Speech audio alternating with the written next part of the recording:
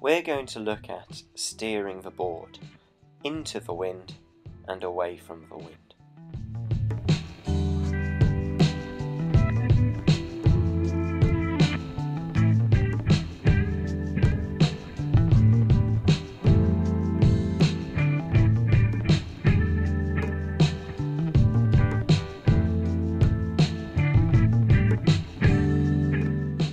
To turn the board into the wind, we extend the back of the sail away from the wind and towards the back of the board. Turning the board away from the wind, we extend the mast towards the wind and keep the power in the sail with our backhand.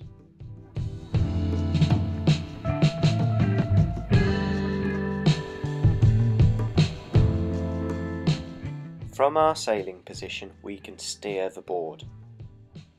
To turn upwind, extend both arms down and back, leaning the sail towards the back of the board.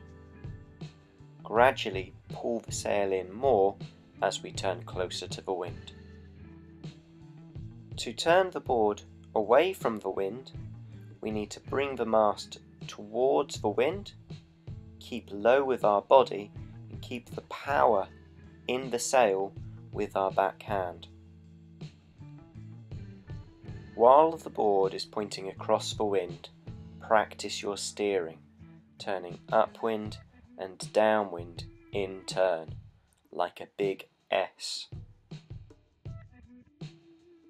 While you are steering, try and use your body to help stay in control.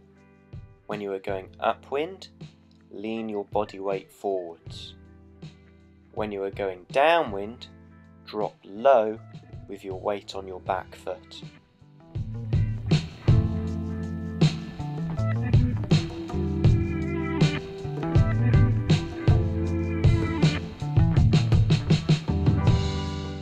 We're now going to talk about the different points of sail.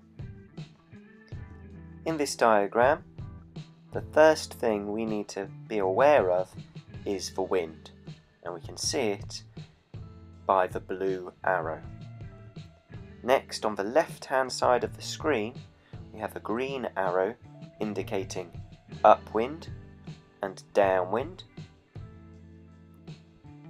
Looking at the boards, we can see that when the board is pointing directly across the wind, it is on a beam reach. When it is going dead downwind, it is on a run. Between those two, it's a broad reach, which is the fastest point of sail. And then when you're close to the wind, you're on a close hauled. You'll notice a big red triangle called the no-go zone. If the board is pointing in this area, it will lose speed and eventually stop. So we can't point the board in the no-go zone. So how do we go upwind? The way we do it is to zigzag the board upwind without having the nose of a board ever facing directly into the no-go zone, unless you're turning around. Here we have an example of putting the theory into practice on the water.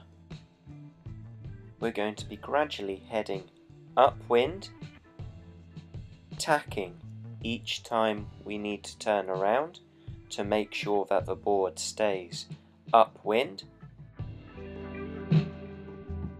When we sail on our new tack, try to make sure you're across the wind first to pick up speed before leaning the sail back slightly and working your way upwind.